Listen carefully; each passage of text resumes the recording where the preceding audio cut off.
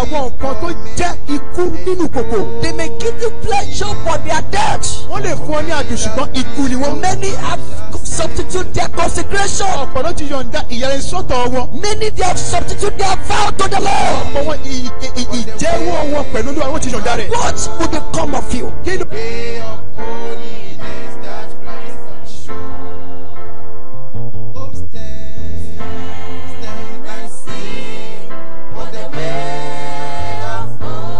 What will become of you? kí ló tí yóò ṣẹlẹ̀ sí ọ? What will become of Kí you? ló tí yóò dé bá ọ? If the Savior should come now, Nígbà tí olùgbàlà bá dé báyìí, will you go with him? ǹjẹ́ wọn yóò bá a lọ? Are you ready to meet the Lord? Ṣé ìwọ ṣetán láti bá Olúwa Are pàdé? you prepared to meet him? Ṣé o pèsè rẹ̀ sílẹ̀ tí bá pàdé? This is not a joke. Èyí kì í ṣe ọ̀rọ̀ àwàdà. This is not a joke. Èyí kì í ṣe ọ̀rọ̀ ẹ̀. You will either be cut off or cut off. Yálà ká gbé ọ sókè àbí kó dẹni tó kù. If the trumpet sound, Nígbà tí ìpè bá máa you dún. will either be cut up or cut off. Yálà kó rí ìjákulẹ̀ àbí kí a gbà ọ sókè.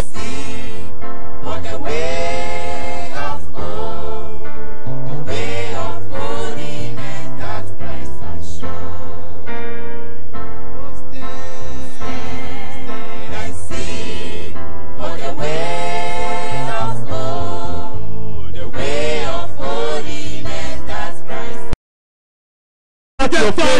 Maybe that those things you love Ó lè já àwọn ohun tó o fẹ́ràn. and those things are not pleasable in the sight of Àwọn God. ohun tí ò tiẹ̀ jẹun tó tẹ́ Ọlọ́run lọ́rùn. God, take away those things from me. Olúwa já àwọn ohun gbà mí lọ́wọ́ àwọn I will ohun not yìí. allow me to please Yóò God this jẹ́ kí year. n tẹ́ Ọlọ́run lọ́rùn nínú ọdún yìí.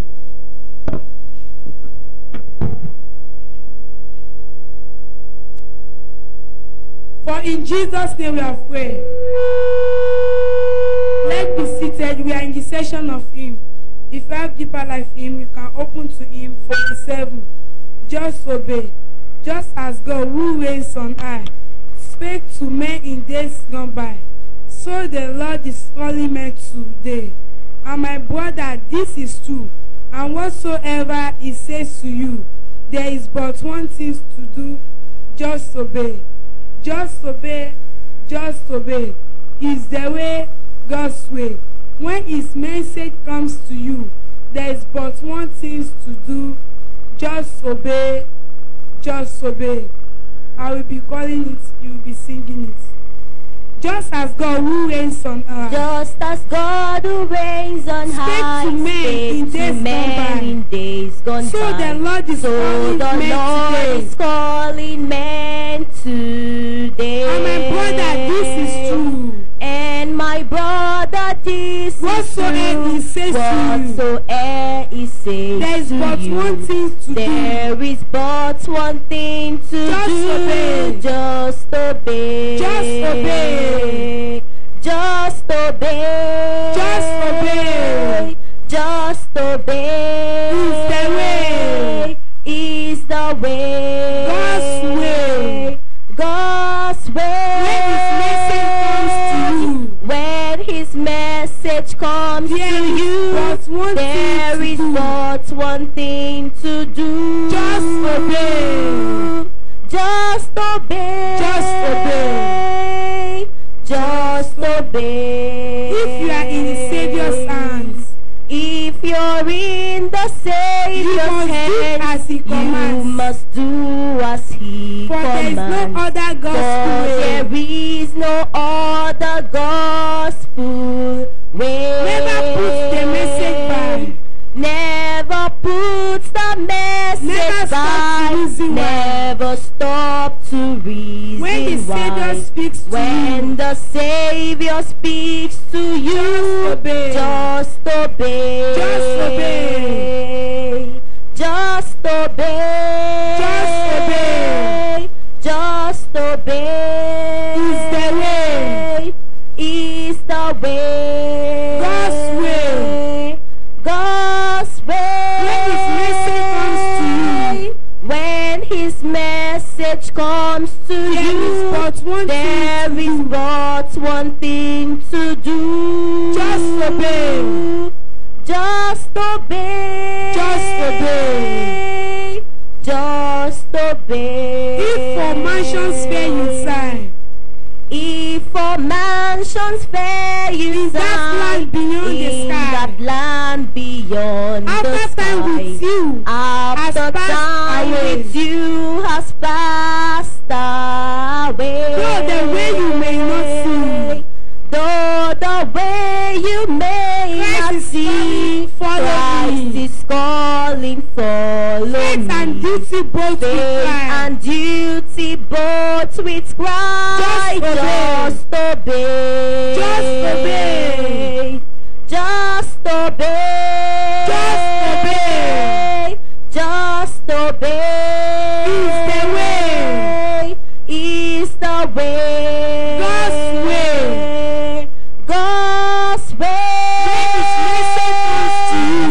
When His message comes to you, When His message comes to you, there is but one thing to do. Just obey. Just obey. Just obey. Just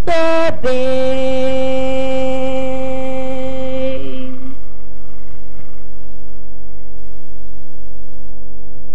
Let us stand on our feet. This is time that we are waiting for. Let us close our eyes and say, Lord, speak to me this hour. Father, speak to me and give me the grace to obey your word.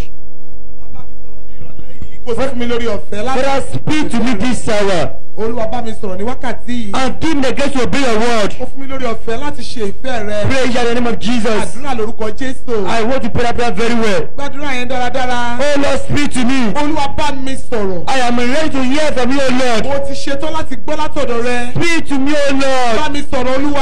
and give me the grace to Fún mi obey your lórí word. ọ̀fẹ́ láti ṣe ìfẹ́ rẹ. Give me the grace to be the doer of your word. Fún mi lórí ọ̀fẹ́ láti jẹ́ olùṣe ọ̀rọ̀ rẹ. Oh Lord, speak to me. Olúwa bá mi sọ̀rọ̀.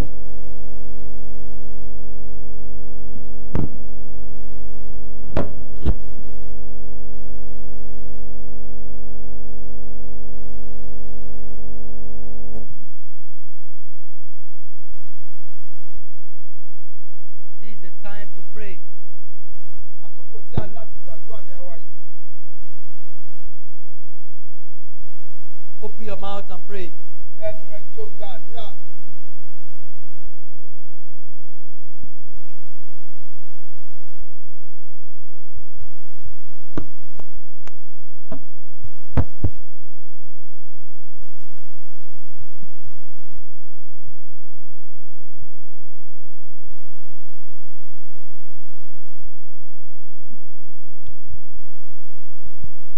In Jesus' name we are praying. Ní orúkọ Jésù ni a gbàdúrà. I want us to sing this song. Mo fẹ́ kí a kọrin yìí. I have made up my mind to serve the Lord. I have made up my mind to serve the Lord. Have you made up your mind? I have made up my mind to serve the Lord. Oh, I have made up my mind to serve the Lord. Have you made up your I mind? have made up my mind to serve the Lord. I have made up my mind to serve the Lord.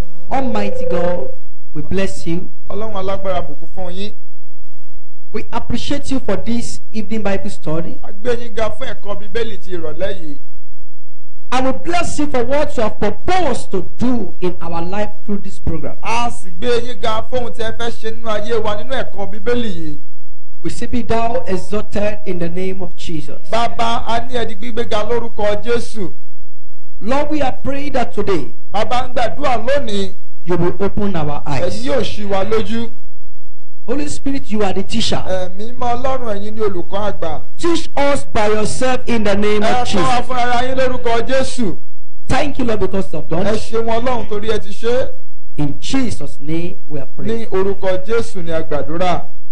Let your amen be louder. Jẹ́ kí àmì rẹ lọ sí òkè. You are not saying a louder amen. O sọ àmì tó lọ sókè. If you are saying amen, say an amen like a believer. Bó o bá ń sọ àmì bí onígbàgbọ́. You can be seated. A lè jókòó. This evening, Ní ìrọ̀lẹ́ yìí, we are talking about following Jesus without looking back. à ń sọ nípa títẹ̀lé Jésù láì wo ẹ̀yìn. Following Jesus without looking back. Títẹ̀lé Jésù láì wo ẹ̀yìn wò. We must understand that the call of God upon our life A ní láti mọ̀ pé ìpè Ọlọ́run lórí ayé wa is not to walk with the Lord for a season. kò ń ṣe láti bá Ọlọ́run rìn fún àkókò kan. The call of God upon our life Ìpè Ọlọ́run fún ayé gbogbo wa is not to walk with God for a short time. kò ń ṣe láti bá Ọlọ́run rìn fún àkókò díẹ̀. Because when we entered into covenant with the Lord, Torí ìgbà tí a ti wọnú májẹ̀mú pẹ̀lú Ọlọ́run, we enter into a lifetime covenant. a wọnú májẹ̀mú títí láéláé. And the covenant Májẹ̀mú yìí with Jesus Christ pẹ̀lú Jésù Kristi at Calvary ní Calvary must continue. ó gbọ́dọ̀ tẹ̀síwájú. But we will look at our days. Ṣùgbọ́n tí a bá wo àkókò wa, It is no longer new to us to see people going back to the world. ó jẹ́ ohun tí ò ṣe tuntun sí wa pé a rí ọ̀pọ̀ àwọn ènìyàn tó tún padà sínú ayé. Because they follow Jesus for a while. Torí wọ́n tẹ̀lé Jésù fún ìgbà díẹ̀. And that is not the expectation of God. Èyí ò sì sí ṣe ohun tí Ọlọ́run ń fẹ́. God expects us Ọlọ́run retí wa to walk with Him láti bá a rìn till we enter the kingdom of ní God. tí a ó fi wọ ìjọba Ọlọ́run ní. But a lot of people, Ṣùgbọ́n ọ̀pọ̀ ènìyàn they walk with Jesus wọ́n bá Jésù rìn for 2 years. fún ọdún méjì. And you know, the more you walk with Him, A sì mọ̀ bí a ti ń bá a rìn. the more you go to another levels. Bẹ́ẹ̀ ni a lọ sí ìpele mìíràn. And new challenges and confrontation are going to face. Àwọn ìpèníjà titun àti ìdojúkọ la ó máa rí. And when some people, when they get to a certain level of their life, Àwọn míì nígbà tí wọ́n dé ìpele kan nínú ayé wọn, and they see that the persecution is fierce, tí wọ́n sì rí pé ìdojúkọ yìí ó lágbára gidi. they saw that the challenges was fierce, Tí wọ́n rí pé ìdojúkọ yìí ní agbára. and it appeared to be unbearable. Ó wá dàbí pé kò ṣeé fọwọ́ kàn, kò ṣeé gbé mọ́. They have to break their covenant with the Lord, Wọ́n ní láti fọ́ májẹ̀mú wọn pẹ̀lú Olúwa. and they went back into the Tí world. wọ́n sì padà sínú ayé. You will not go back. Ó ní padà. I say you will not go Mo back. ní ó ní padà. The Lord will uphold you. You will not go back in the name of Jesus. Lọ́wọ́ ó ní padà. Following Jesus without looking back. Títẹ̀lé Jésù láì wẹ̀yìn wò. It means there are some people that will walk with Him and look back. Ó túmọ̀ sí pé àwọn kan wà tó ń bá rìn tí wọ́n sì gbẹ̀yìn wò. There are some people that will walk with Him and look back. Àwọn kan wà tí wọ́n bá rìn tí wọ́n sì wo ẹ̀yìn. There are some people that will walk and endure until they hear, "Welcome, faithful servant." Àwọn kan wọ́n bá rìn, wọ́n máa faradà, wọ́n bá rìn, wọ́n máa faradà títí wọ́n gbọ́ káàbọ̀ ọmọ ọ̀dọ̀ rere. And the worst thing that can happen to a man Ohun tó burú jù tó lè ṣẹlẹ̀ sí ènìyàn. is to understand the new covenant, Òun ni láti mọ̀ nípa májẹ̀mú titun ni. to have enjoyed the grace of God, Láti gbádùn orí ọ̀fẹ́ Ọlọ́run. and later go back. Lẹ́yìn náà kó wá padà. Because the consequences is alarming and very terrible. Torí àtúbọ̀tán rẹ̀ ó burú jáì. The worst thing that can happen to a Christian Ohun tó burú tó lè ṣẹlẹ̀ sí Kìrìsìtẹ́nì. is to look back, Òun láti bojú wẹ̀yìn. to turn back towards a life of sin. Láti bojú wẹ̀yìn sí ìgbé ayé ẹ̀ṣẹ̀. After that he has found Christ to be Savior. Lẹ́yìn ìgbà tó ti rí Kristi gẹ́gẹ́ bí olùgbàlà. It is one of the most miserable ways to live and can have a horrible consequences. Ó jẹ́ lára ìgbé ayé tó burú jù tí ènìyàn lè gbé, yóò sì ní àtúbọ̀tán búburú lórí ayé ènìyàn. Let's check the book of Luke chapter 17. Ní àwòwé Luke orí kẹtàdínlógún. Luke 17 verse 32. Ìwé Luke orí kẹtàdínlógún. Luke 17.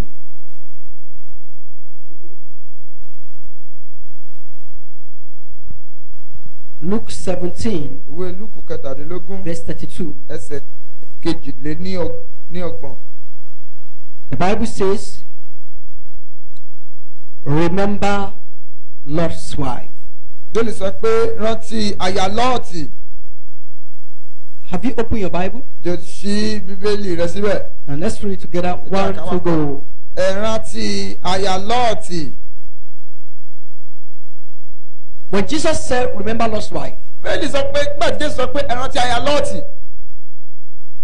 time will not permit him to go into details. Àkókò ní kò tó láti lọ sínú ìfọ̀rọ̀jomitoro ọ̀rọ̀.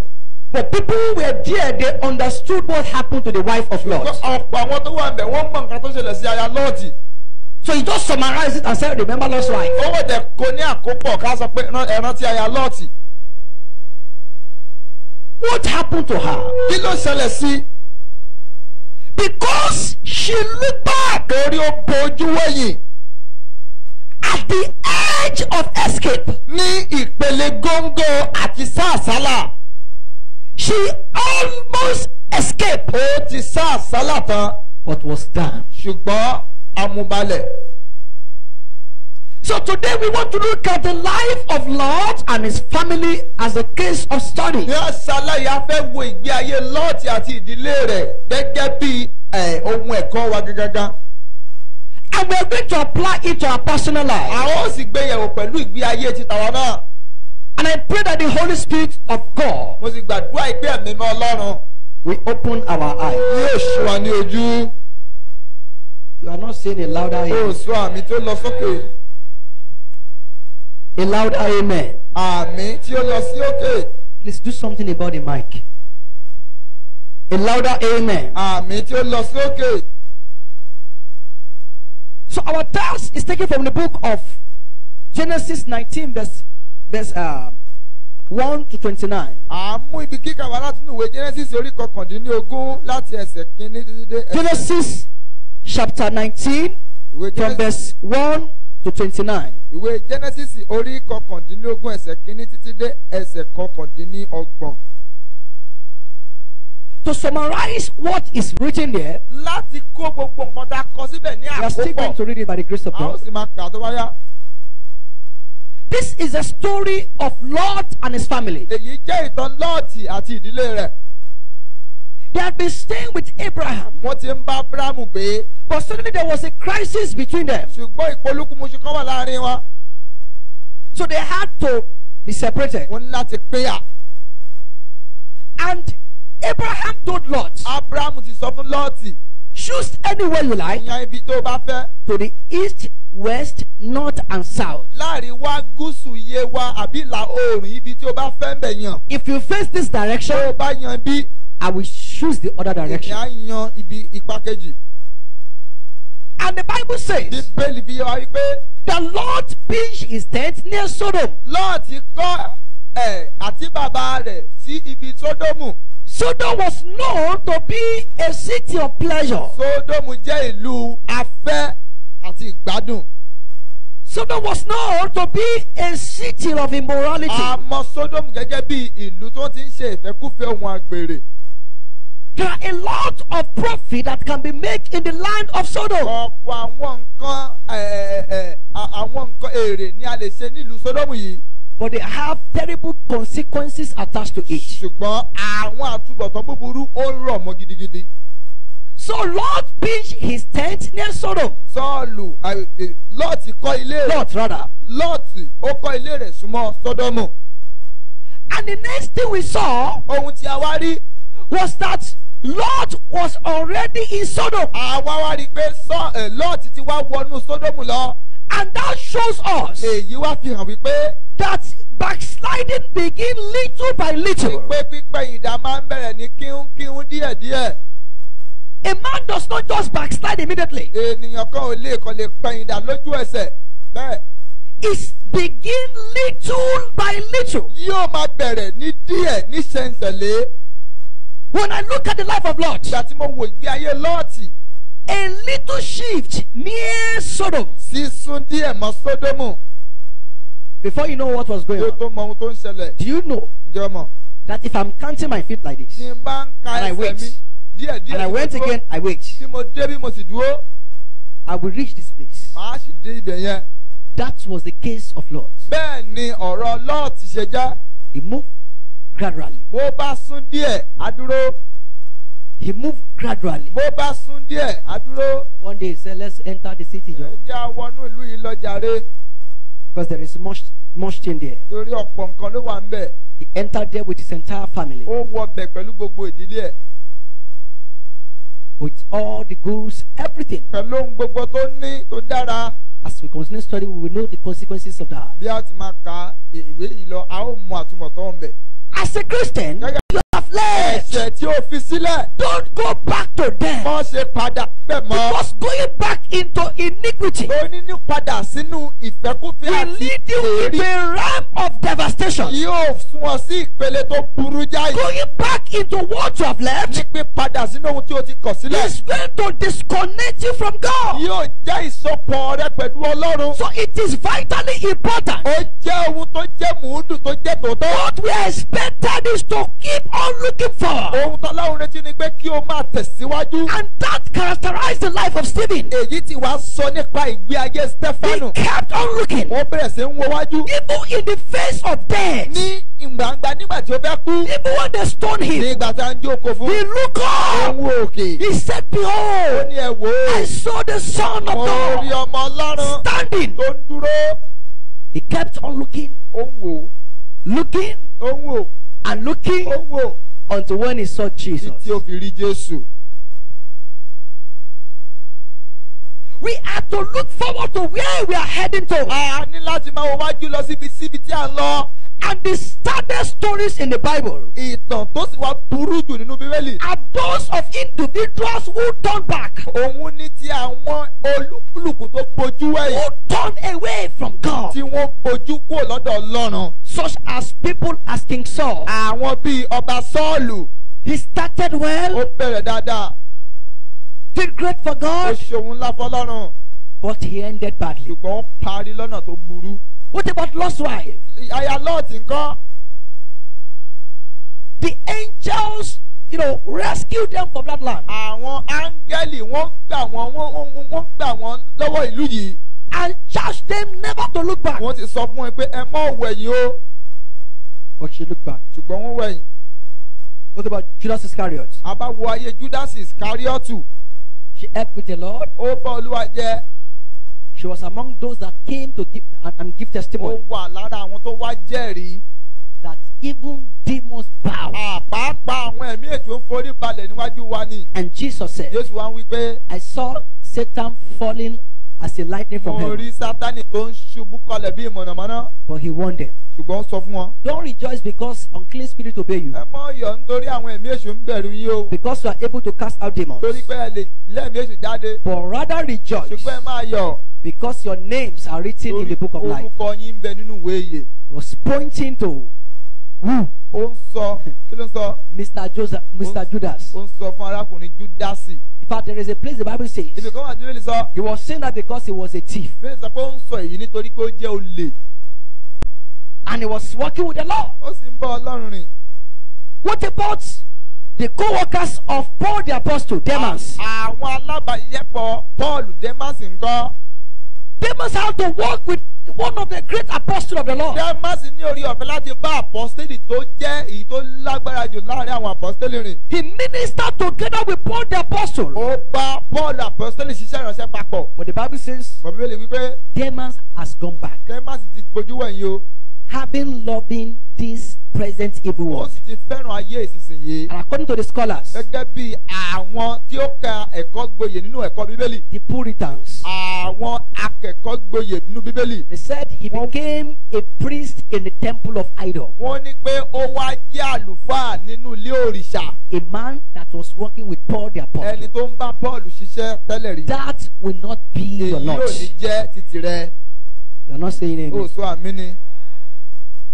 I've heard of pastors in one of the Holy Pentecostal church in Nigeria that became herbalist man. Mo gbọ́ nípa pásítọ̀ kan tó jẹ́ lára pásítọ̀ ní ilé ìjọ ìjọ mímọ́ kan ní orílẹ̀-èdè yìí tó wá di babaláwo. And a woman that is a chronic holiness believer that become Ìyá Ọ̀ṣun. Obìnrin kan tó wá jẹ́ obìnrin oníwà mímọ́ tó jingirin gidi ó wá di Ìyá Ọ̀ṣun. Don't ever say that you are too big to look back. Má ṣe sọ pé èmi mo ti tóbi jù láti wo ẹ̀yìn. To fall is very easy. Láti ṣubú kò lé. You must be O careful. láti kíyèsára ni. None of us will look back. Ẹnikẹ́ni níwọ̀n ò ní bojú wẹ̀yìn. And we saw that young prophet in the Bible. A sì rí wòlíì kékeré nínú Bíbélì. The untamed prophet Wòlíì tí ò lè mẹ́nu mọ́. that disobeyed the voice of Ó God, ṣe àìgbọ́ràn sóhun Olúwa. and he was killed by a lion for it. Tí kìnìún sì pa nítorí eléyìí. And even the wife of Hosea Ìyàwó Hósíàyé. turned back and went back into the world. Ó bojú wẹ̀yìn ó wọnú ayé. There are a lot of people Ọ̀pọ̀ àwọn ènìyàn ló wà. even under the ministry of Christ. Lábẹ́ iṣẹ́ ìránṣẹ́ Kristi. In John chapter 6 verse 66, Ìwé Jòhánù orí kìíní ẹsẹ̀ the 66. Bible says, Bíbélì wípé from this time, láti àkókò yìí. many of his disciples, Ọ̀pọ̀ àwọn ọmọlẹ́yìn they rẹ̀. turned back Wọ́n bojú and wẹ̀yìn. no longer follow him. Wọn ò sì tẹ̀lé mọ́. Many, Ọ̀pọ̀. Ọ̀pọ̀. and Jesus looked at the 12 Jésù wá wo àwọn méjìlá. and said, Ó wí pé will you also go away? ǹjẹ́ ẹ̀yin náà yóò lọ kúrò lọ́dọ̀ mi níbí? I thought Jesus would be begging them and saying, Wọ́n wá lérò pé Jésù á máa bẹ̀ you have wọ́n. left me, Wọ́n ti fi mí lẹ̀. don't go. Ẹ̀yin náà máa lọ. No. Ó ní rárá. If you are afraid of losing men, you will lose God. Tí o bá bẹ̀rù àti sọ ènìyàn nù, wàá sọ Ọlọ́run nù. Do you get it?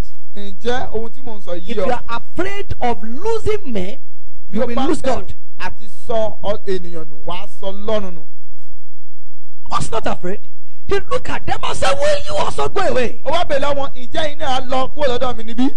And Peter said, to whom shall we go? Pétérù wá sọ pé ọ̀dọ̀ ta la wá yóò lọ. We have left all A ti fi gbogbo nǹkan lẹ̀. and we follow you. A sì tẹ̀lé ọ. And Jesus said, well, then thou art saying, Jẹ́ nítorí ẹ̀yin sọ bẹ́ẹ̀. even though one of you Bó tilẹ̀ is a jẹ́ pé devil, ìkan láàrin yín èṣù ni. I will not fulfill bad prophecy. Èmi ò ní mú àsọtẹ́lẹ̀ búburú wá sí ìmúṣẹ. So Jesus said of Judas Jésù sọ nípa that Júdásì. it would have been better to have not been born than to have turned away from Christ. Pé yóò dáa kó má tẹ̀tí bí ọjọ́ kó wá darapọ̀ mọ́ ọmọlẹ́yìn Kristi lọ. And in Proverbs 26 verse 11, Nínú ìwé òwe orí 26 Let's read ẹsẹ̀ it. kọkànlá. Proverbs 26 Ìwé òwe orí kẹrìndínlọ́gbọ̀n verse 11. ẹsẹ̀ kọkànlá.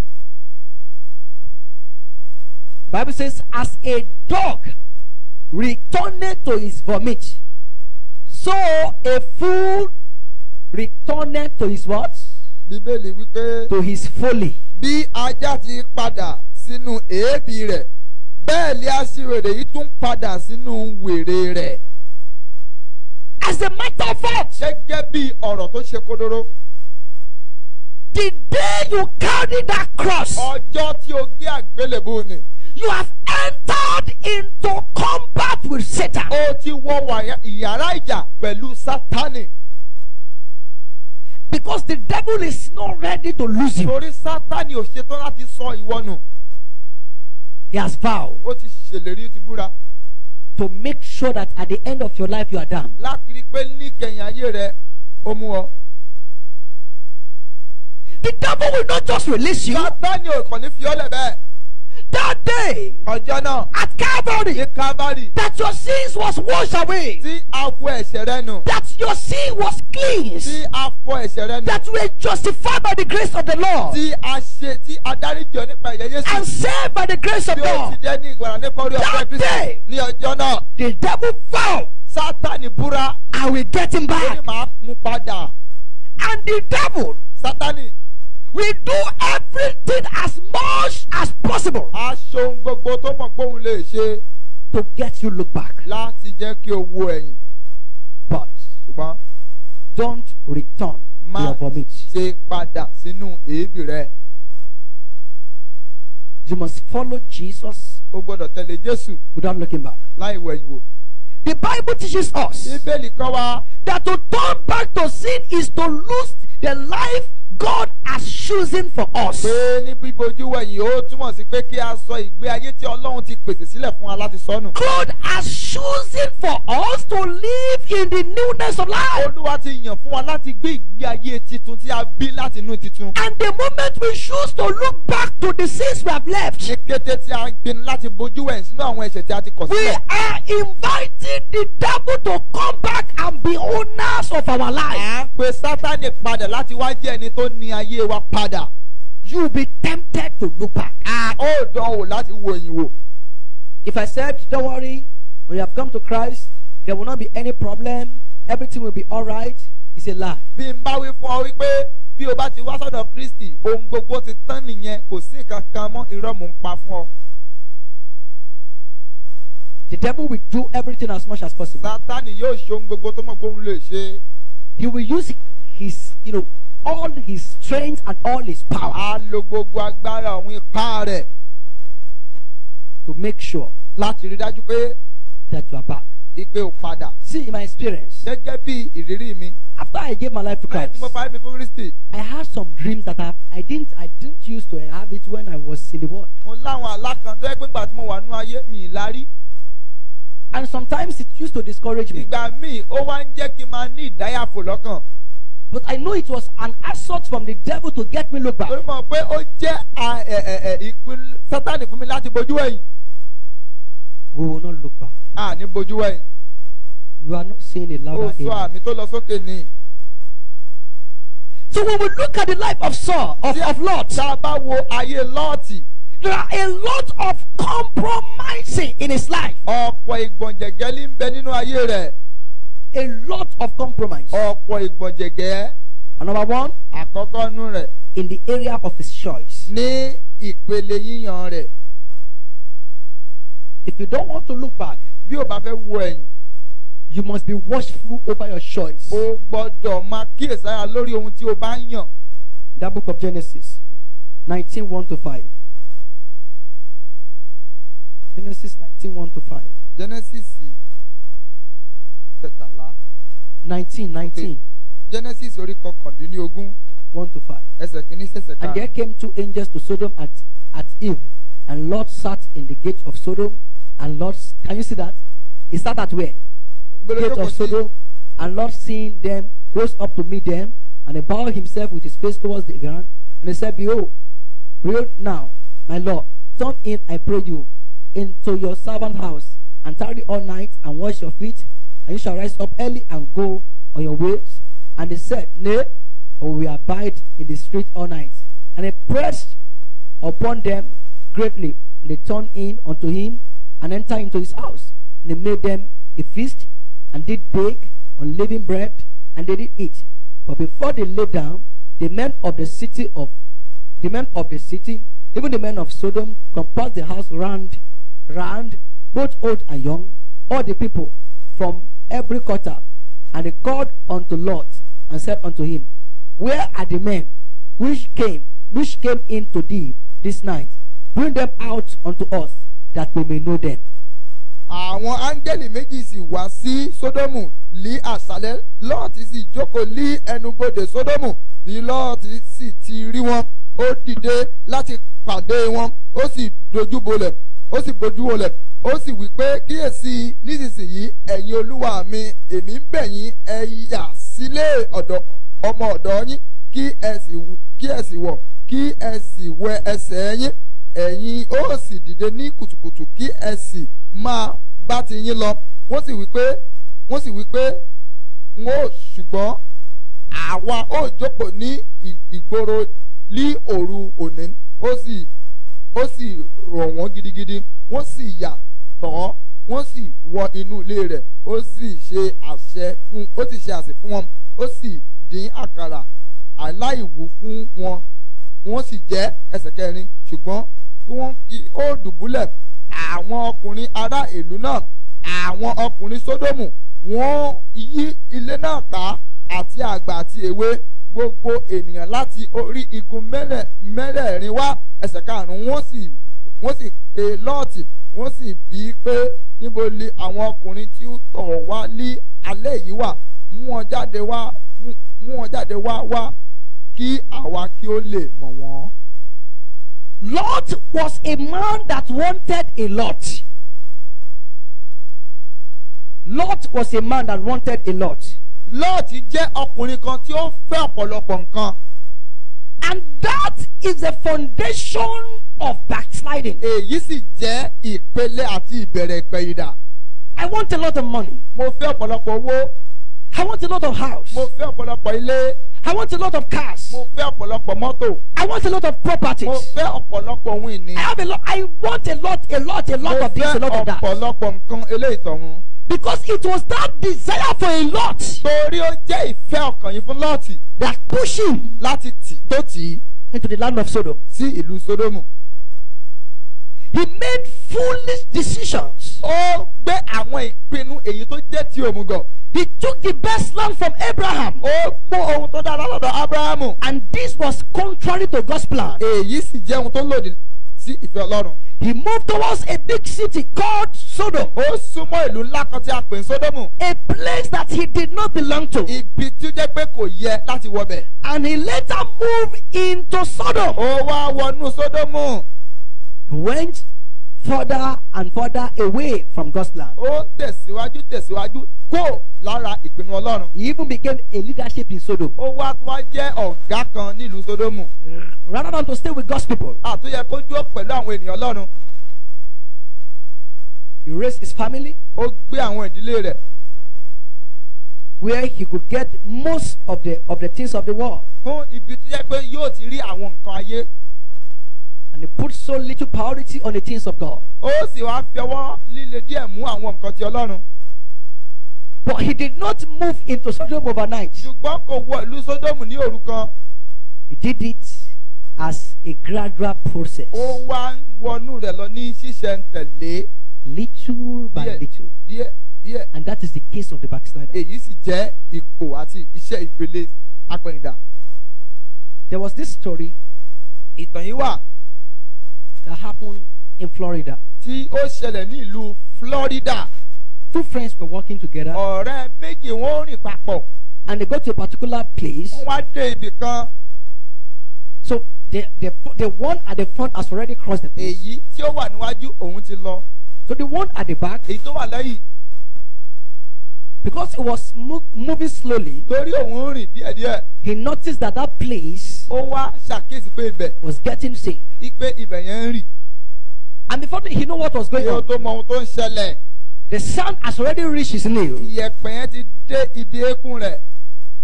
So for him not to die, Fún òun láti máa kú. so his friend was looking for a wood. Ọ̀rẹ́ rẹ̀ wá ń wá igi kan. Because if he's not careful, Torí tí ò bá mọ ohun tó ń ṣe, himself will get sink into that pit. òun náà yóò wọnú kòtò yìí. And both of them will die. Àwọn méjì yóò sì kú. As he was looking Bí ó ti ń wo, for what he will, give his friend, fún ohun tí yóò fún ọ̀rẹ́ so rẹ̀ that he can draw him out, tí ó lè fà jáde. the sand covered him Iyẹ̀pẹ̀ yẹn ó bò ó, and he died. ó kú. But it was gradually. Ṣùgbọ́n díẹ̀díẹ̀ ni. Gradually. Díẹ̀díẹ̀. That is what sin does. Ohun tẹ́sẹ̀ ń ṣe rèé. He sink a man gradually. Yóò máa rí ìyàn mọ́lẹ̀ díẹ̀díẹ̀. Gradually. Díẹ̀díẹ̀. And if you're not being careful, Tí ò bá wá mọ ohun tó ń ṣe, when you are not spiritually strong, nígbà tí ò bá lókun nínú pàtẹ́mí, if you want to pull out a man that is spiritually drawn, bí o bá fẹ́ fa ẹnìkan tí ẹ̀ṣẹ̀ drawn into sin, tó ti lọ jinlẹ̀ sínú ẹ̀ṣẹ̀, he can draw you down, yóò lè fà ọ́ padà. can pull you down. Ó lè fà ọ́ If you are not spiritually tí fit. o bá ní okun nínú ẹ̀mí. So that was the case of Lot. Èyí jẹ́ ipò Lọ́ọ̀tì. So he did it as a gradual process. Ó ń ṣe ní ìpele ṣísẹ̀ntẹ̀lé.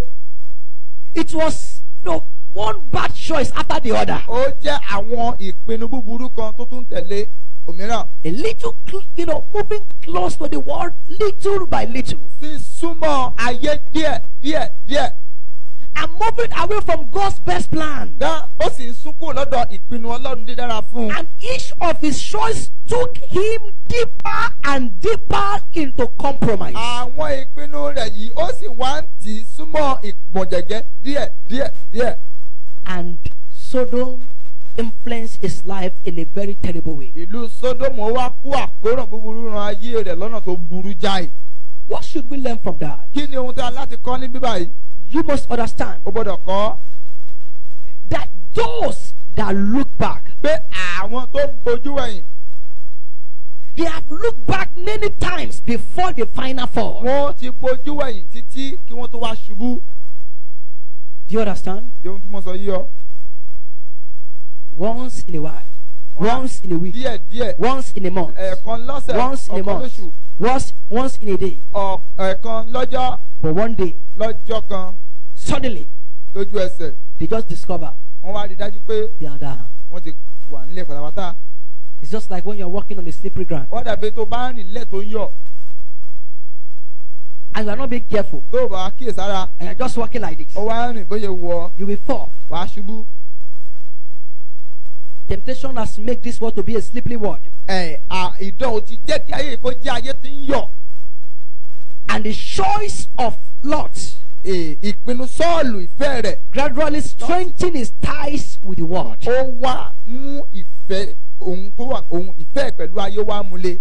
And lessen his connection with God's family found in Abraham. ó wá ń jẹ́ kí ìfẹ́ rẹ̀ pẹ̀lú ti ìdílé ti Ọlọ́run ti Ábúráhámù kó wá wálẹ̀. So the moment you choose the world as your friend, ní ìgbàkúgbà tó bá ti ń yan ayé gẹ́gẹ́ bí ọ̀rẹ́ rẹ̀ you have to look back. ó ti wẹ̀yìn wo. And looking back, wíwẹ̀yìn it starts one day ó ń bẹ̀rẹ̀ lọ́jọ́ kan and it begins from the heart. ó sì ń bẹ̀rẹ̀ láti ọkàn. Every backsliding begins from the heart. gbogbo ìpẹ̀yìndà ẹ̀kàn ló ti ń bẹ̀rẹ̀.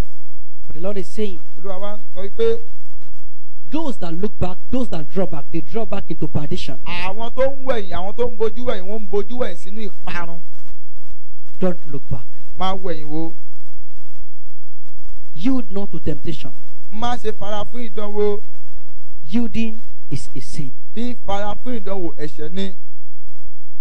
You will not yield this year. o ò ní fara fún ìdánwò lọ́dún yìí. Let your amen be louder. jẹ́ kí àmì rẹ kí ó lọ sókè. Let that amen carry jẹ́ kí fire. àmì rẹ kó níná nínú.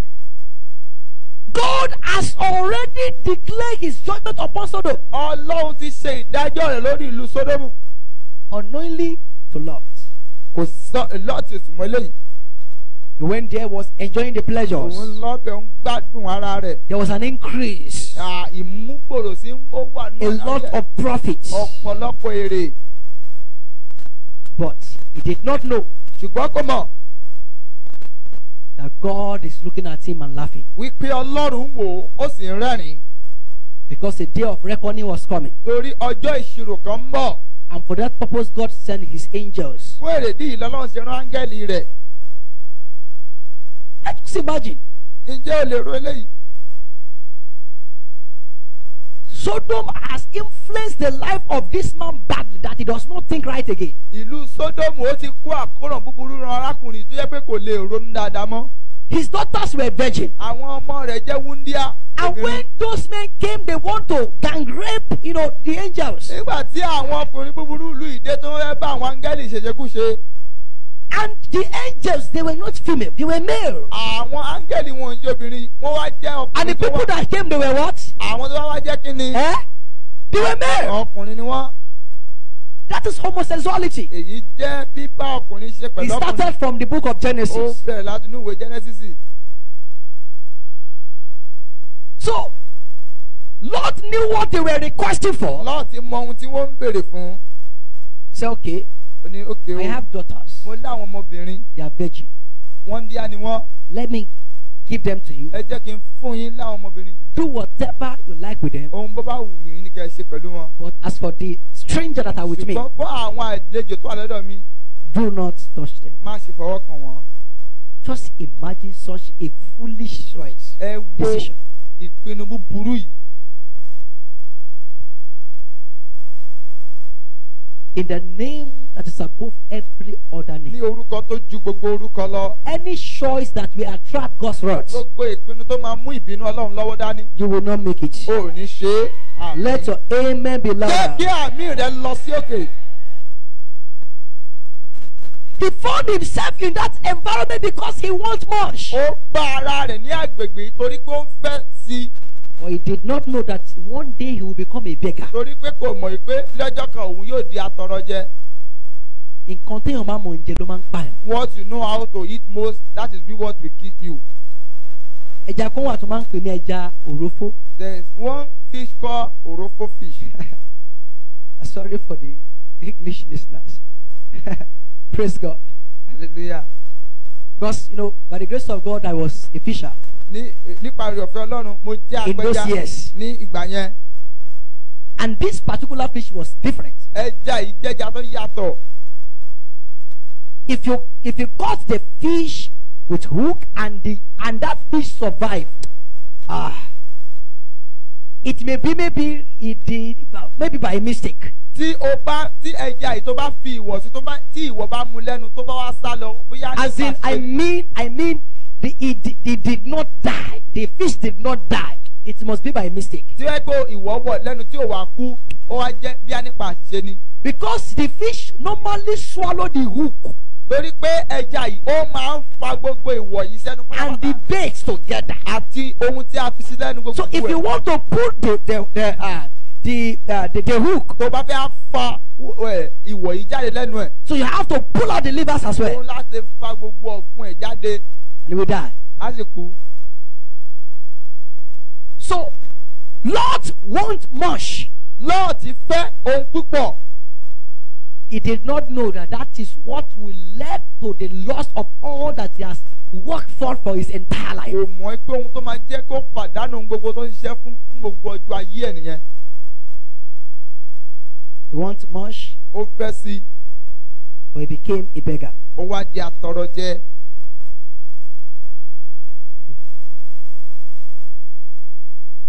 But through the mercy of God, he was rescued. Nípa àánú Ọlọ́run agbàálà. But Ṣùgbọ́n what about those men that went with him? àwọn tó wá lọ pẹ̀lú rẹ̀ ńkọ́? Where are they? Ibo ni wọ́n wà? Do you know that he separated from Abraham because his men were having issue with Abraham? Ǹjẹ́ ẹ mọ̀ wípé ó yapa pẹ̀lú Ábúráhámù torí pé àwọn alábàáṣiṣẹ́ rẹ̀ pọ̀ wọ́n jẹ́ ìjà wà láàrin àwọn àti They alábàáṣiṣẹ́ have seriously fall in love with Sodom. Torí àwọn yẹn gan wọ́n ti lọ ní ìfẹ́ jù pẹ̀lú Sódómù. Despite the fact that Lot was telling them to escape, they didn't even have any interest to leave. Bó tilẹ̀ jẹ́ pé Lọ́ọ̀tì sọ pé ẹ̀yin èèyàn yẹn wá sí àsárà fẹ́ ẹ̀mí wọn. Wọ́n ti. Even his sons-in-laws, they were just laughing at him. Àwọn tó fẹ́ àwọn ọmọ rẹ̀ gbogbo pátá wọn ò gbọ́. So, which means those that were with God's messenger, Gbogbo àwọn tó wà pẹ̀lú òjíṣẹ́ ti Ọlọ́run they must be the one that must be rescued. wọ́n wá jẹ́ àwọn tí a gbàlà. Because their wrath is already made ready. Torí pé ìbínú ìyá ti pèsè rẹ̀ sílẹ̀ náà. And despite the fact that the angels was running with them, telling them escape. Bó tilẹ̀ jẹ́ pé áńgẹ́lì ń bá wọn rìn pé ẹ sá àsálà. Do you know that Lot was begging the angel? Ǹjẹ́ a túmọ̀ pé Lọ́ọ̀tì wá ń bẹ àwọn áńgẹ́lì yìí? Let me go to Zoar. Ẹ jẹ́ kí n lọ sí báyìí. Let me go to Zoar. Jẹ́ kí n lọ sí Zua. And in Hebrew language, it means Ní èdè Hébérù ó túmọ̀ a sí pé little city. ìlú díẹ̀ kan. Ìlú tó jìn. You understand? A close by city. Ìlú tí ó jìn. His heart is still in Sodom. Ọkàn ẹ̀ sì wà ní Sódómù. So that as he is in that city, Bóyá nígbà tó bá wà ní ìlú yẹn, he will be looking. a máa nà gà. What about my properties? Àwọn ohun ìní mi kọ́. Because those things that were in Sodom, they are materials for burning. Àwọn nǹkan tó wà ní Sódómù jẹ́ ohun èlò fún jíjóná. He was running from Sodom, but his heart was in Sodom. Ó ń sá kó ní Sódómù ṣùgbọ́n ọkàn ẹ̀ sì wà ní Sódómù. And he was actually rescued because Abraham prayed for him. If not so, he will die with them. Àgbàlá nítorí pé Abraham gbàdúrà fún kíkọ̀ máa ń bẹ̀ òun kan kú pẹ̀lú wọn. And when they escaped, Nígbà tó wọ́n sá àsálà, his daughter gave him drum. àwọn ọmọ rẹ̀ Alcohol. obìnrin wọ́n fún lọ́tí became drunk, wọ́n fún lọ́tí mu ó mu and they rape him. wọ́n wá bá ní àjọṣepọ̀. How did they got such ideas? From Báwo ni where? wọ́n ti rí èrò yìí? Eh? From Sodom. Ìlú Sódómù ló ti rí èrò yìí nú wọn. He went Ó lọ with huge numbers of people pẹ̀lú ọ̀pọ̀ àwọn ènìyàn. and came back Ó wá padà with only himself and the daughter. pẹ̀lú òun nìkan àtàwọn ọmọ rẹ̀. Where are the sheep? Àwọn àwọn àgùntàn rẹ̀ ńkọ́?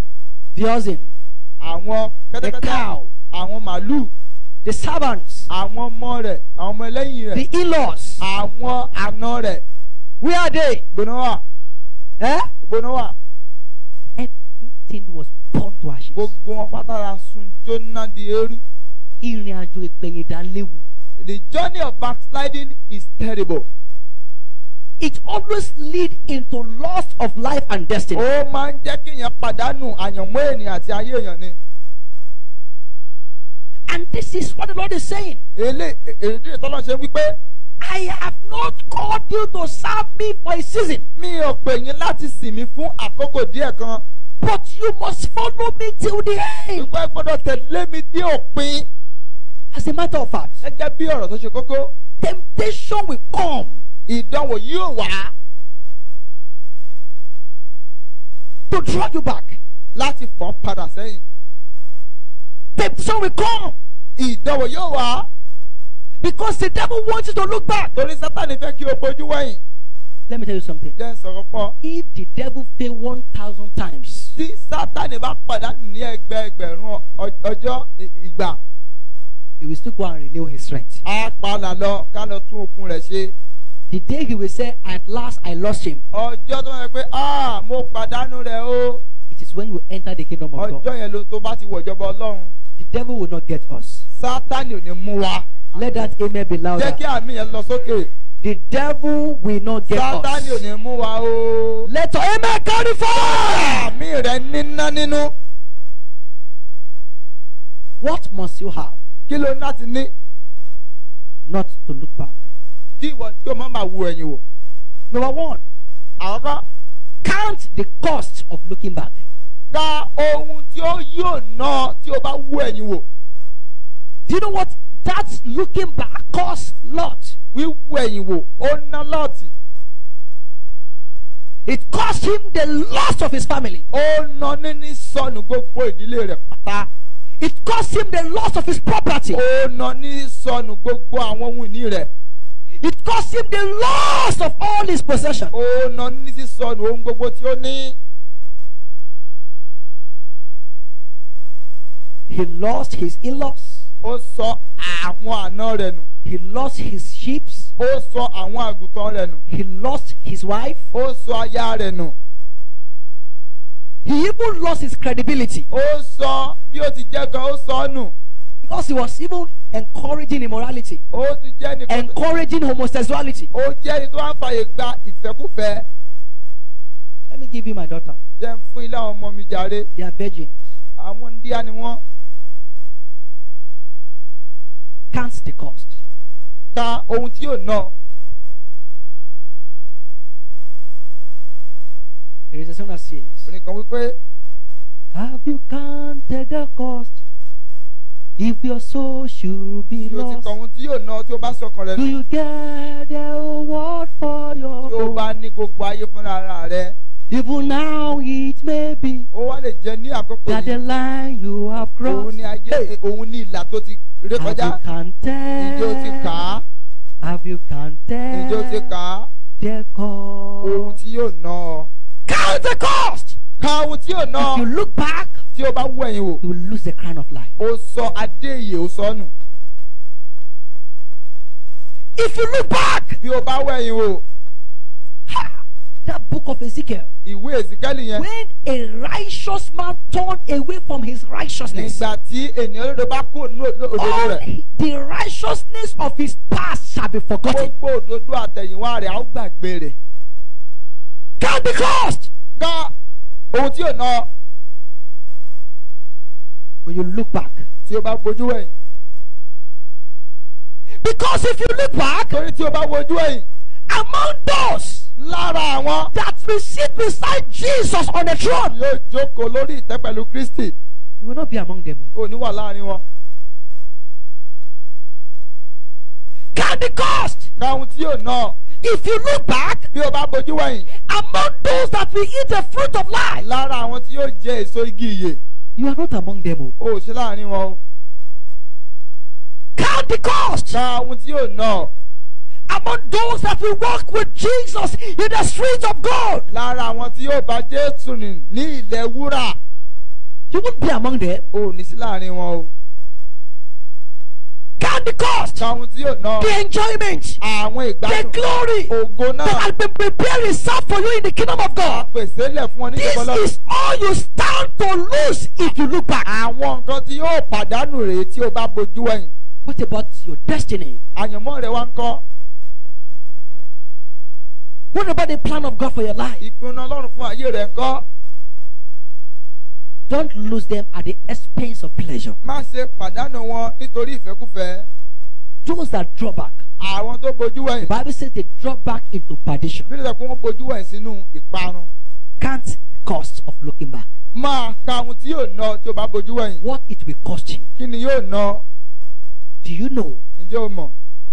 There are some people now in eternity, Pé àwọn kan báyìí ní ayérayé they cost the day they gave birth to them wọ́n gégùn fún ọjọ́ tí wọ́n bí wọn sórí ilẹ̀ ìpẹ́. because they look back. Torí wọ́n bojú wẹ̀yìn. And some were saying, Àwọn mi wá wípé ha! ah The good old days ah ọjọ́ ìgbàanì tó dára that I was burning for tí God, mò ń jò fún that Ọlọ́run I go everywhere, tí mò ń lọ bí gbogbo warning people of sin. tí mò ń kìlọ̀ fún Here ọ̀gá I ẹ̀ṣẹ̀. am in the same fire I want people of. Lèmi wà báyìí nínú iná yìí Because of money, torí owó, because of power, torí agbára, because of quest for position. torí ìbèrè fún ipò. Ìpòǹgbẹ fún ipò. And they miss it. Wọ́n sì pàdánù rẹ̀. If you are not going to look back. Tí ìwọ kan bá wẹ̀yìn. Number 2, Ẹlẹ́kẹ̀jì. don't be afraid of losing men. Má ṣe bẹ̀rù pípàdánù ènìyàn. Do you understand? Ìjọ yọ. Don't be afraid of what? Má ṣe kí ni? Losing men. Pàdánù láti Because bẹ̀rù láti pàdánù ènìyàn. when you have made up your mind Torí tí o bá ti gba to ọkàn rẹ jù enter the kingdom of God, láti wọ ìjọba Ọlọ́run. some friends will leave you. Àwọn ọ̀rẹ́ kan yóò fi ọ́ lẹ̀. Some co-workers will leave you. Àwọn alábàáṣiṣẹ́pọ̀ kan yóò fi ọ́ lẹ̀. They will say your own is too much. Wọ́n á pé tiẹ̀ díẹ̀ ti pọ̀ jù. And they may be playing a very, important role in your life. Wọ́n lè jẹ́ ẹni tó ti ń ṣe ohun tó dára kan nínú ayé rẹ. And that has led to the compromise of many ministers. Èyí lè ti jẹ́ kí ọ̀pọ̀ òjẹ́ Ọlọ́run kó pẹ̀yìn dà. Person that is supporting the ministry Ẹni financially tó jẹ́ pé ó ń ṣe rere níṣẹ́ ìránṣẹ́ náà ní rere. does not believe in holiness. Kò gbàgbọ́ nínú ìwà mímọ́. I want the ministers of God to adjust to his own level. Àwa fẹ́ kí òjíṣẹ́ Ọlọ́run kó ń fà sẹ́yìn sí ohun tó ń fẹ́. And even threaten the ministers of Á God. jẹ́ máa yọ lẹ́nu. Do you know how much I have been giving you to support your ministry? Jẹ́ mọ́ ètò ti fún ọ láti lè jẹ́ kí iṣẹ́ ìránṣẹ́ rẹ kó tẹ̀síwájú. It's so huge amount of money we are talking Owó about. lábáyé náà ni mo ti fún ọ. If you don't preach what I want, Tó o bá wàásù ohun tí mo fẹ́, I will not support you again. mi ò ní ràn lọ́wọ́ mọ́. And because of fear Torí ìbẹ̀rù, of losing men ìbẹ̀rù àti pàdánù and not ènìyàn. losing God, Láì pàdánù Ọlọ́run. you change the message Iṣẹ́ bend ìránṣẹ́ rẹ̀ it. ó yí dà. to please it. Láti They put Bẹ́ẹ̀ni Ọlọ́run. magis, láti gbẹ̀nìyàn they lọ́rùn. put all those ingredients into the message. Láti fi àwọn mangi àwọn nǹkan yẹn sínú iṣẹ́ ìránṣẹ́ náà. People can clap Àwọn èèyàn kí wọ́n á lè pàtẹ́wọ́. and scream Wọ́n lè pariwo. and hail, Wọ́n lè pariwo. even though they are on their way to Ó hell. lè yẹ pé wọ́n wà lọ́nà wọn sọ́run àpáàdì. Don't be afraid of losing men. Má ṣe bẹ̀rẹ̀ àti pàdánù ènìyàn. The very day you genuinely carry the cross, Ọjọ́ tí o bá gbé àgbélébù náà tòótọ́, that day you start losing men. ọjọ́ yẹn ló ti bẹ̀rẹ̀ sí ń pàdánù àwọn èèyàn. Some friends you are working with, you will stop working with them. Àwọn ọ̀rẹ́ kan tó ti ń bá rìn ò ní bá wọn rìn You know, mọ́. they have been an old friends, torí wọ́n ti jẹ́ ọ̀rẹ́ àtijọ́. but they are not born again. ṣùgbọ́n torí wọn ò And sì they are not ready to be born again. wọn ò ṣetán àti dàtún bí wọn ò sì Each time dàtún. you go to them, what they say is immoral things. ìgbàkúgbà tó bá lọ sọ́dọ̀ àwọn ohun tó máa sọ jẹ́ ohun They always introduce you to do things that is against the will of God. àwọn nǹkan tó lè sí ìfẹ́ ọlọ́run náà máa ní kó o ṣe. You have to delete their contacts. ó láti yọ nọ́mbà wọn kó lórí fóònù rẹ. The man was telling me, ọkùnrin kan sọ fún mi a white man, aláwọ̀ he's a funfun. man of God. ó ní arákùnrin I'm afraid to share your message. mò ń bèrè àti pín iṣẹ́ ìránṣẹ́ rẹ. I said, why? ó ní kí ló fà á. He said, because nítorí people are persecuting me. àwọn èèyàn ń ṣe níbini sí mi gan. And most of the people who are persecuting me, àwọn tó sì ń ṣe níbini sí mi. they are helping me. àwọn lẹni tó ràn I'm mí afraid lọ́wọ́. of losing them. mo sì bèrè àti pàdánù wọn. If I share your message, tí n bá pín iṣẹ́ the ìránṣẹ́ help rẹ. they are giving me, àwọn ìrànlọ́wọ́ tó ń fún mi. they may not give me again. wọn ò ní fún mi mọ́. And the Lord dropped a scripture in my mind. olúwa wá fi bẹ́ẹ̀lì kan sí mi lọ́kàn. He that love anything more than me ẹnikẹ́ni tó bá fẹ́ràn ohunkóhun and does mi lọ, not carry his cross and tí ó follow sì me gbé àgbélébùú rẹ̀ kó tẹ̀lé is mi, not worthy to be my disciple. kò yẹ láti jẹ́ ọmọlẹ́yìn mi. Don't be afraid of losing me. má ṣe bẹ̀rù àti pàdánù ènìyàn. You will lose friends, wá pàdánù àwọn ọ̀rẹ́, neighbors, àwọn ará alábàágbé, old best friends, àwọn ọ̀rẹ́ tí ó jẹ́ tímọ́tímọ́ because dáadáa. they will contaminate your life. àwọn tó yẹ kí wọ́n kó àkóràn búburú ayé rẹ. You have to stop your friendship with them. òun láti dẹ́kun ìbáṣepọ̀ rẹ pẹ̀lú wọn. What is number one? kí ni láwọ̀kọ́?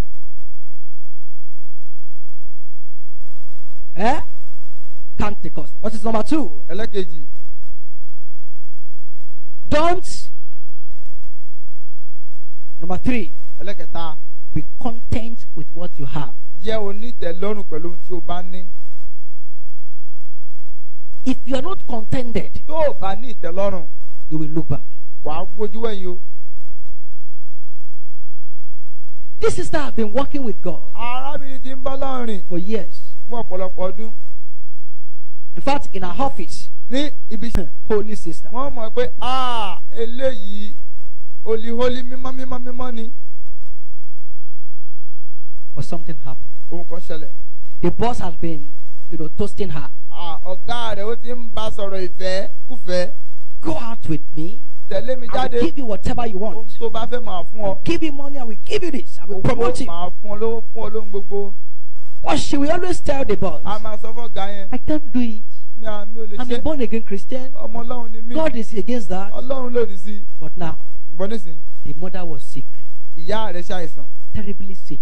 ó ṣàìsàn gidigidi. And they need 200,000 wọ́n nílò ẹgbẹ̀rún for the treatment of the mother. fún láti tọ́jú ìyá rẹ̀ owó tó pọ̀ díẹ̀. They have looked left and right, no money. ó wo bí gbogbo tó lè wò kò sí owó. And she thought within herself, ó wá rò lọ́kàn rẹ̀. this is a hard time àkókò tó le fún mi ní. to give up the profession. ó fi ìjẹ́wọ́ rẹ̀ sílẹ̀. To give up the profession. láti fi ìjẹ́wọ́ rẹ̀ sílẹ̀. The things she has dropped and left, ohun gbogbo tó ti fílẹ̀ tẹ́lẹ̀. cherries and high heel and all those short àwọn skirts, bàtà gíga aṣọ tí ò Painting. da kíkun ojú. she went back into them ó lọ sínú wọn padà. and put it on so that she may seduce the boss, so that the boss can give her the money. kí ó lè gbé ọ̀gá yẹn ṣubú kí ọ̀gá yẹn kí ó lè fún lówó. But when she got there, nígbà tó débẹ̀ to her greatest surprise, tí ohun tó yà á lẹ́nu. the boss has given his life to ọ̀gá Christ. yẹn ti fàyè ẹ̀ fún Jésù. She got there. nígbà tó débẹ̀ I was telling the man, wọ́n wá ń sọ fún ọkùnrin yẹn. what you told me in those other times, wọ́n tó sọ fún mi nígbà yẹn. I'm not ready. èmi ti ṣe tán fún o. Whatever you like, use my body to do. ohun tó bá fẹ́ fi ara mi ṣe. That one look at him and say, I can't do it ìyẹn ò pé èmi ò lè ṣe o. because I have met Christ. torí pé mo ti bá Kristi pàdé. Why do you have to give up your profession báwo ni ó ṣe fi ìjẹ́wọ́ rẹ̀ sílẹ̀. because of what you are going through? torí ohun tó ń là kọjá. Why will you lose your soul at the expense of 200,000? ló dé tí wọ́n yóò pàdánù ayé rẹ̀ nítorí. I pray any situation that will take you away from mo Christ, gbàdúrà ìṣẹ̀lẹ̀ tó máa ṣẹlẹ̀ tó máa gbà lọ́wọ́ Kristi. you will overcome. wàá borí rẹ̀. I say you will ó overcome. ní wàá borí rẹ̀. Some challenges can be so powerful àwọn ìdojúkọ kan wà tó yẹ pé ó lè lágbára gidi. that will seriously shake you. tó máa mì ọ́ gbìgbìgbì. But ṣùgbọ́n number 4, ẹlẹ́kẹ̀rin. determine never to look. pé lábẹ́ sọ̀rọ̀ iṣẹ́ mi ló ti di àtúnbí tó yẹ pé pásítọ̀ ilé ìjọsìn wọn gan ló ń dojúkọ wọn. When do you give it? Why? We have accept the faith before you accept the faith Àwọn now. ti gba ìgbàgbọ́ kẹ́yìn tó gba ìgbàgbọ́. When did you even accept the faith Ọjọ́ wo ló gba that you are ìgbàgbọ́ doing this? tó wá ń ṣe léyìí? The pastor were used to discourage them from living a holy life. Pásítọ̀ yìí wá ní Sátánì ń lò láti lè jẹ́ kí ọkàn wọn kó fò láti lè máa gbé ìgbé ayé wà mímọ́. That's why they normally say, Ìrírí ó máa ń sọ wípé if your church cannot change you, tí ìjọ rẹ ò bá lè yí ọ padà, change your church. yí ìjọ tó ń lọ padà, Change it. yí padà. If your church is killing you Tí spiritually ìjọ tó bá lọ bá ń pa ọ́nú ẹ̀mí and you are dying, tó sì ń kú lọ, each time you go to service, it's like you are in cemetery. gbogbo ìgbà tó bá lọ sílé ìjọsìn á dàbí kó wà ní tẹ́ You òkú. go there full with God's anointing, you come out from the service empty. Wà á lọ síbẹ̀ pẹ̀lú ìfàmìlẹ̀ ṣọ́ṣọ́ lórí ayé rẹ̀ tó bá It's kú like bẹ̀ wá there is gbẹ. something there that is drawing people of their spiritual Ó wá strength. dàbí pé ohun kan wà mẹ́ tó ń gbẹ okun ẹ̀mí àwọn ènìyàn. You will be attacked. A ó Persecuted. àkọlùkọgbà rán But a ó dán wò. It's Ṣùgbọ́n better you escape for your life ó dáa kí o sá fún ayé rẹ. than for you to lose your soul. So you must Kí o pàdánù determine, ẹ̀mí rẹ lọ. Ó ní láti ní ìpinnu. Ní ìpinnu. never Wípé to look back. pé ò ní I bojú will not look back. mi ò ní bojú wẹ̀yìn. The challenges can be so terrible sometimes. Àwọn ìdojúkọ mi wà tó yẹ kó máa ń ní agbára gidigidi. Determine. Ní ìpinnu. Determination. Ìpinnu tó yè koro. Number 5. Ẹlẹ́karùn-ún. Always ask the Lord to guide you in making choice and decision. Ní gbogbo ìgbà ni kó máa sọ fún Ọlọ́run kó máa darí rẹ ní ìpinnu ohunkóhun tó bá fẹ́ ní ìpinnu rẹ̀. Do what? Kí ni kó máa ṣe? Lord, Olúwa. this choice, is it according to your will? Ìgbésẹ̀ yìí àbí ìpinnu yìí ǹjẹ́ ìfẹ́ rẹ níbí? Before you go to men, go to God. Kí o tó lọ sọ́dọ̀ ènìyàn lọ sọ́dọ̀ Ọlọ́run náà.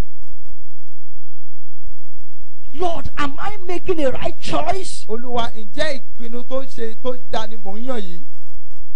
I hope this choice will not bring a drastic effect on my relationship with you. Ǹjẹ́ yíyàn yìí ǹjẹ́ kò ní mú àtúbọ̀tán búburú wá sórí ayé mi?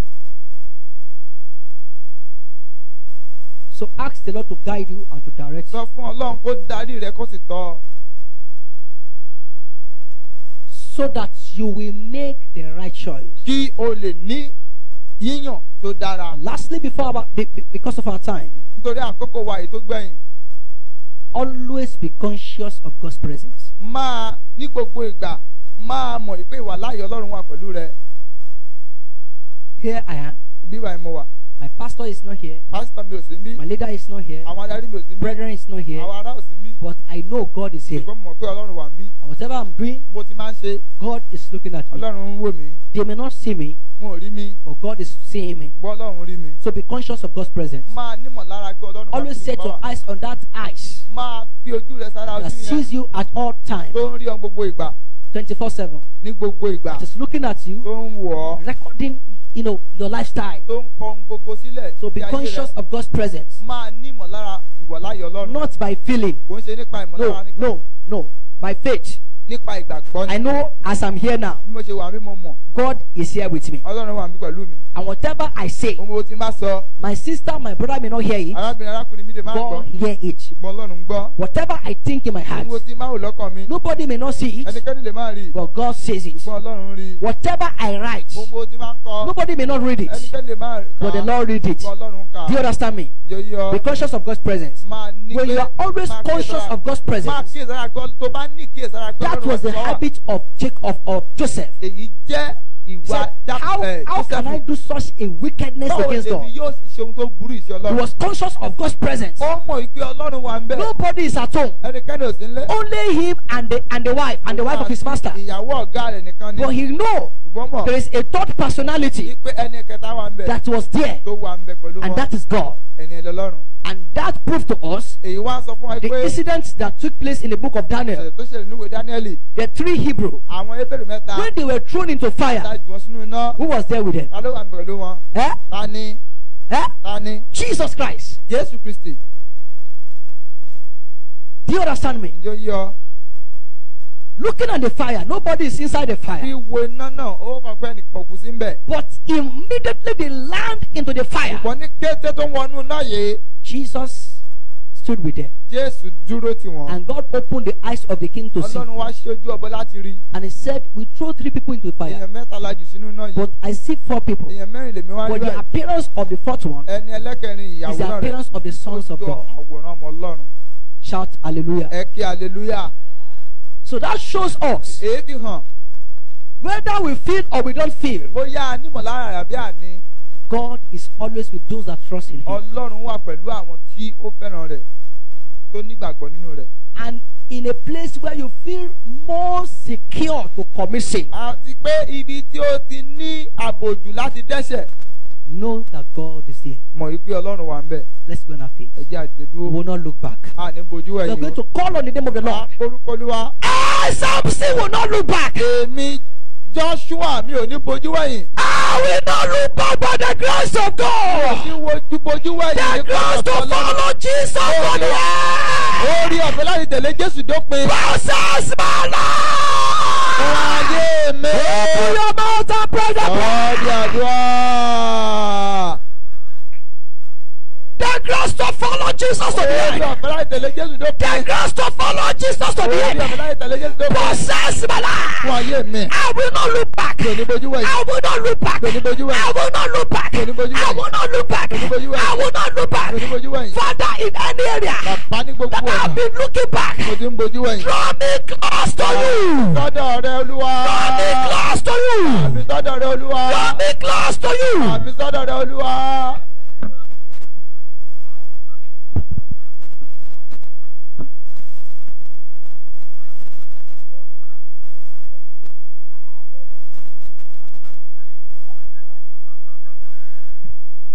Open your mouth and pray that prayer. Oh Lord, I will not look back. Olúwa mi ní bojú ẹ̀yìn. This is not the time to be washing.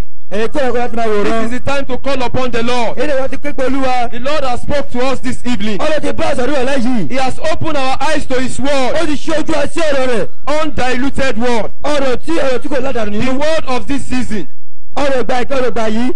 Open your mouth and pray. Ẹlẹ́gẹ̀ gbàdúrà. I will not look back. Mi ò ní bojú I will ẹ̀yìn. not look back. Mi ò ní bojú I will ẹ̀yìn. not look Mi ò back. ní bojú I ẹ̀yìn. will not look Mi ò back. ní bojú ẹ̀yìn. I will not look Mi ò back. ní bojú ẹ̀yìn. Oh Lord, I will not look back. Olúwa mi ò ní bojú This ẹ̀yìn. is my resolution. Èyí ni jí ẹ̀bẹ̀ mi. This is my resolution. Èyí ni jí ẹ̀bẹ̀ mi. This is my determination. Èyí ni ìpinnu mi. Oh Lord, Olúwa. that I will not look back. Pé mi ò ní bojú ẹ̀yìn. I will keep on following you. Má tẹ̀sán máa tẹ̀lé No ọ. matter the circumstances, Kúlóhùn tó bá ṣẹlẹ̀. no matter the challenges, Kò sí ìpèníjà tó bá dé. no matter what comes before me, Ohunkóhun tó bá sí ọ̀nà mi. no matter what confronts me, Ohunkóhun tó bá dojú kọ mi. no matter the storms of life, Kò ní ṣe jì ayé no yẹn. matter the challenges of life, Kò ní ṣe ìpèníjà sí I ayé. will keep on following you. Má tẹ̀sán máa tẹ̀lé ọ.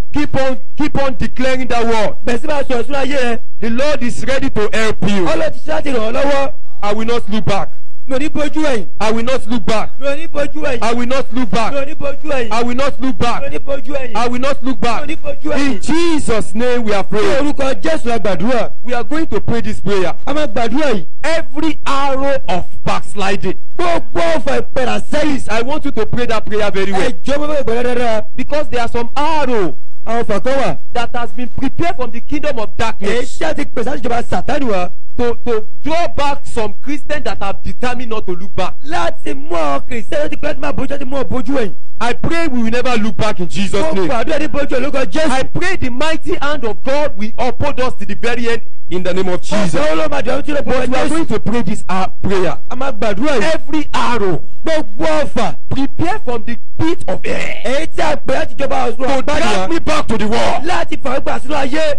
Oh yeah, catch fire! Ó yà bínú. Open your mouth and pray in the name of Jesus. Lórúkọ Jésù. Arrow from the pit of hell. Ọ̀pọ̀ fúlátọ̀rọ̀ Prepare from the pit from the kingdom of darkness. Láti pèsè láti ìjọba Sàtánì. Arrow from the pit of hell Fúlátọ̀rọ̀ to drag me back into the wall. láti fàwọn gbà sínú Arrow ayé. from the pit of hell Fúlátọ̀rọ̀ prepare against me and my láti family. pèsè òṣìṣẹ́ mi àti To ìdílé drag me mi. back to the wall. Láti fàwọn gbà sínú Catch ayé. Ó fire! yà bínú. Catch fire! Bínú. Catch fire! Bínú. Catch fire! Bínú. Catch fire! Bínú. Catch fire! Bínú. Catch fire! Bínú. Catch fire! Bínú. Catch fire! Bínú. Catch fire! Bínú. Catch fire! Bínú. Catch fire! Bínú. Catch fire! Bínú. Catch fire! Bínú. Catch fire! Bínú. Catch fire! Bínú. Catch fire! Bínú. Catch fire! Bínú. In Jesus' name we are praying. Ní orúkọ Jésù la gbàdúrà. The point that was given to us. Kókó tàbí fún wa. Say, count the cost of not looking back. Òní pé ní àfojúsùn ẹ̀ máa bójú ẹ̀yìn. You are going to pray. A máa gbàdúrà. Oh Lord, Olúwa, the grace and power orí ọ̀fẹ́ àti agbára to carry my cross and to always follow you day by day. láti gbé àgbélébùú láti máa tẹ̀lé lójoojúmọ́ Oh ojú Lord, ayé mi. release upon my life. Olúwa tù dà lé lórí. Please, that prayer is very, very important. Àdúrà ṣe pàtàkì. When that is determination. Èyí ni ìpinnu. When that grace is upon your life, Tí o fẹ́ bá lórí ayé rẹ̀. no matter what comes your way, Kò sí bá tọ́jú ọ̀nà no rẹ̀. matter the challenges, Kò sí you ìpèníjà just náà. want to follow the Lord. Ó sẹ́fẹ̀ẹ́ tẹ̀lé Oh lọ́wọ́. Lord, Olúwa, the grace and power orí ọ̀fẹ́ àti to agbára carry the cross day by day, láti gbé àgbélébùú gbogbo ojú ayé mi. carry the cross every day of my life. Láti gbé àgbélébùú ojú Release ayé mi. upon my life. Dàlẹ́ mi Open your mouth and pray in the name of Jesus. Open your mouth and pray that prayer. Gbàdúrà yẹn. Grace and power Orí ọ̀fẹ́ àti to agbára carry the cross, láti gbé to àgbélébùú count the cost láti gbé àgbélébùú mi. of following you day by day. Jẹ́ni gbogbo ojú ayé mi. Release upon my life. Olúwa tù dàlẹ́ mi lórí. Release upon my life. Release upon my life. Release upon my life. Release upon my life. Release upon my life. Release upon my life. I have decided to follow Jesus. Jésù. I have decided to follow Jesus. I have decided to follow Jesus. No turning back. No turning back. Bójú ẹ̀yìn. The world behind me. Ayé níwá lẹ́yìn mi. The cross before me. Àgbélébùú níwájú The mi. world behind Ayé me. lẹ́yìn mi. The cross before Àgbélébùú me. níwájú mi. The world behind Ayé lẹ́yìn me. mi. The cross before Àgbélébùú me. níwájú mi. No turning back. Bójú ẹ̀yìn. No turning back. Bójú ẹ̀yìn. The grace to always carry my cross. Orí ọ̀fẹ́ tó gbé àgbélébùú Not mi. looking back. Láti máa bójú ẹ̀yìn. Oh Lord, Olúwa. give me that grace. Fún mi lórí ọ̀fẹ́ yẹn. Grace that cross. Orí ọ̀fẹ́ ti gbé àgbélébùú mi. Release upon my life. Dàlẹ́ mi lórí. Release upon my life. Dàlẹ́ mi lórí. Release upon my Dàlẹ́ mi life. lórí. Release upon my life. Release upon my life. Release upon my life. Release upon my life. Release upon my life. Release upon my life. Release upon my life. Release upon my life. Release upon my life. Release upon my life. Release upon my life. Release upon my life. Release upon my life. In Jesus' name we are praying. Ní orúkọ Jésù We are going to àgbàdúrà. pray the last prayer. Ọmọ ìgbà tó kẹ́yìn báyìí. And we are using this last point that was given to us to pray. À ń lo kó tó kẹ́yìn láti gbàdúrà. Said, always ask God to guide you in making choice and decision. Wípé láti máa sọ fún ẹ kó máa darí wa. The Bible said, trust in God, trust in the Lord at all times. Bẹ́ẹ̀ pé ní gbẹ́kẹ̀lé ní olórí gbogbo ayé Lean rẹ̀. lean not onto your own understanding. Má ṣe gbé ní ìmọ̀ etí ẹnìkan. Ask Him in all your ways. Bẹ́ẹ̀ ní orí gbogbo ojú ní gbogbo ọ̀nà rẹ̀. He will direct your Ó path. máa ṣàbójú. Oh Lord, Olúwa. oh Lord, Olúwa. always guide me, O Lord. Olúwa máa ní gbogbo ojú ayé mi máa tọ́ mi sọ́nà. Always guide me Máa tọ́ mi sọ́nà. in every step and decision I want to make. Ní gbogbo ìpele àti ìpinnu tó bá fẹ́ ṣe. In every choice I want to make. Ní gbogbo ìpinnu tó bá fẹ́ ṣe. Oh Lord, guide me. Olúwa máa tọ́ mi sọ́nà. Lead me right. Máa tọ́ mi sọ́nà. Open your mouth and pray in the name of Jesus. Jésù. Open your mouth and pray that Ẹgbẹ́ prayer. gbàdúrà yẹn. Oh Lord, Olúwa. in every decision, Ní gbogbo ìpinnu. in every Ní choice gbogbo ìpinnu. I want to make in Tó life, fẹ́ ṣe ní ayé. in every step I will. Stand and see for the way